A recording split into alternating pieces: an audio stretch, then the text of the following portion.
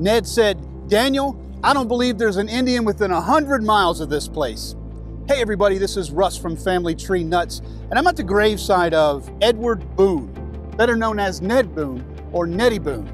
Ned Boone is the brother of Daniel Boone, and actually Daniel and Edward married two sisters, Martha and Rebecca Bryan Boone. We're in modern-day Bourbon County, sort of in between Mount Sterling, Paris, and Carlisle, out here in the middle of the country.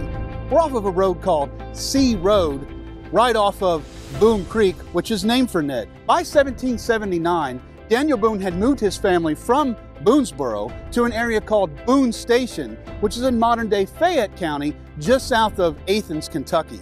And it was in that same year that Daniel finally convinced his brother Ned to move into the wilderness of Kentucky. While Daniel had made all of his treks and journeys into Kentucky, his brother Ned had stayed home in the Yadkin Valley of North Carolina. But he was finally convinced to join the rest of the Boones and the new beautiful bluegrass region of Kentucky. It was just a year later, on October the 6th, 1780, exactly 140 years and 11 days from today, that Daniel and Ned had been doing some hunting near Blue Licks, and they had their horses loaded down with game and were on their way back to Boone Station. The two brothers stopped along this creek that's right here, and Ned said, "Hey, let's go over there and crack some nuts and relax a little bit." Daniel was very leery and told Ned that this was a perfect place for an ambush, and they really didn't like the idea of staying there. It was just a few moments later that Daniel spotted a bear walking into the tree line and decided to give chase. Daniel tracked down the bear, shot the bear, and it was just after that that he heard multiple gunshots and come sprinting to the place where he had left his brother Ned. And to his horror, he saw Shawnee gathering around the body of his brother Ned.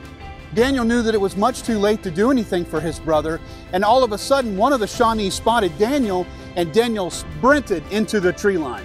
The Shawnee gave chase and sent their dog after Daniel. As the dog got closer, Daniel shot the dog and ran further into the cane brushes. He heard the Shawnee proclaim, "We have killed Daniel Boone." It was a well-known fact that Daniel and Ned looked very much alike, so that's why the Indians had thought they had killed Daniel Boone himself. The Shawnee were very happy with their prize and decided not to chase Daniel any further into the woods, and that gave Daniel the opportunity to escape. He ran approximately 20 miles back to Boone Station to gather up a party to search after the Indians. The next morning the party headed out, and when they arrived here, they found the body of Ned, and it had been chewed on by a wildcat. Many stories say that the Shawnee had taken the head of Ned to take it back to their tribes to prove that they had killed the mighty Daniel Boone.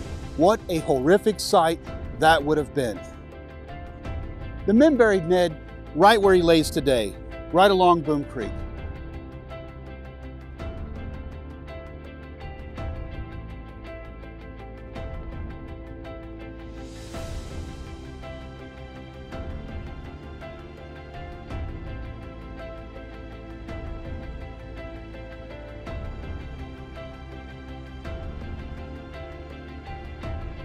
After they buried Ned, the men decided they would give chase to the Shawnee, and they tracked them all the way to the Ohio River. It was at this point the men became convinced they should probably turn back and look after their families that were at Boone Station.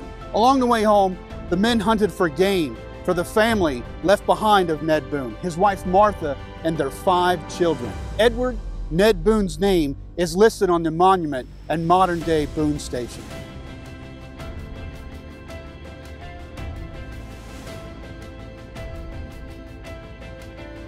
You can see the area is a very beautiful spot. It sits right along Boone Creek here. You see the road that's here, C Road, where it has a beautiful old stone fence, and the beautiful stone fence that goes around his gravesite right here with the wrought iron gate, and the historical marker that's just to the right.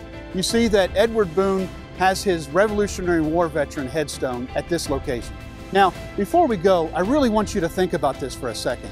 We often read stories about this, how Native Americans killed a settler or killed a pioneer, or a settler killed Native Americans, and we just move on past that. But we really don't think about what this meant to their families at that time.